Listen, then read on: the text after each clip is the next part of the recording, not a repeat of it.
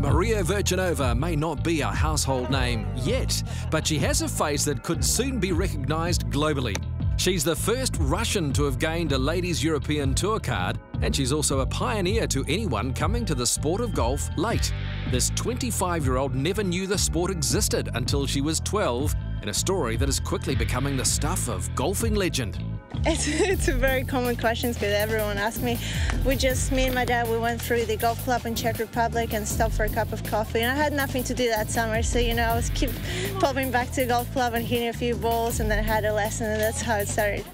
It was like a little hobby, and it was something that I was doing in my summer holidays, and I never thought that it will turn out to something bigger than this. I never knew there was such a thing as professional golf, and when I made my card, I was over the moon, and hopefully I can make myself, play an LPGA. While America is the long-term goal, the Russian is currently spanning Europe. A 5th and 8th place finish, her best results in 4 years on the tour.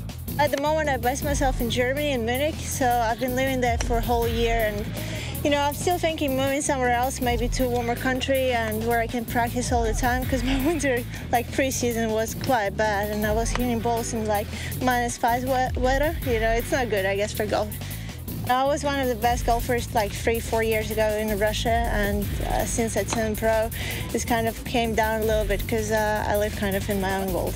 And it's her glamour girl looks that set her apart too, with plenty of comparisons made between Verchenova and Russian tennis starlet Anna Kournikova. Usually they go for Sharapova.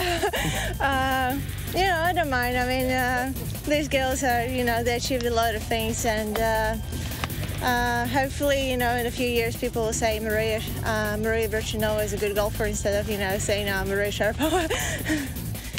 Tennis is so big in Russia, and it's always been pushed by president, and golf just started it, and it's a very young sport. So, in a few years, hopefully, we'll see more players. I think we need kind of a push, probably maybe from me, and to kind of push the kids going forward and wanted to play golf. While Maria Verchenova has done great things already for golf in Russia, there's the potential for her to raise the profile of the sport globally if she can crack the LPGA Tour. For now, I'm just thinking, playing this season very good and have no injuries like I had last year, and, just hopefully get through the LPGA qualifying school and play in America.